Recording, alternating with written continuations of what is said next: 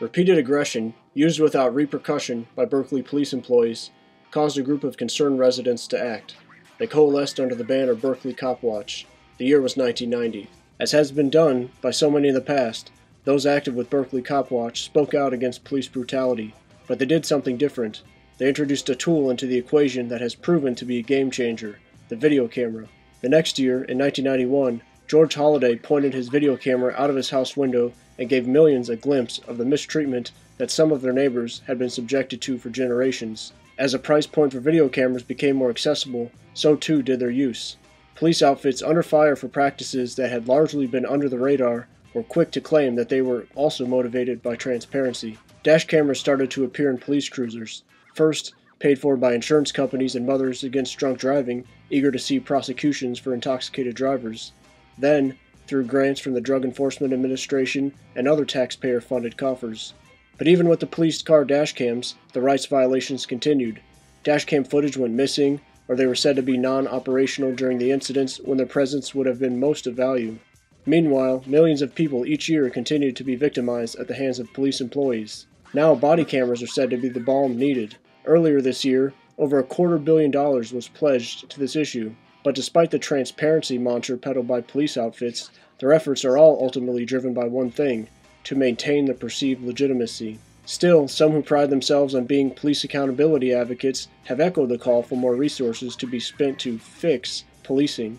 Many of them cite the Rialto police study, which boasts that after a year of donning police cameras, complaints and use of force incidents plummeted. Yet, as pointed out by Jacob Crawford, founder of We Cop Watch, and Rachel Letterman of the National Lawyers Guild, that study was methodologically flawed, and was funded by Taser International.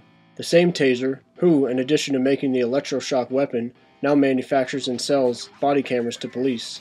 Crawford and Letterman point out that police body cameras are tools, not to protect people, but to collect evidence to use against them.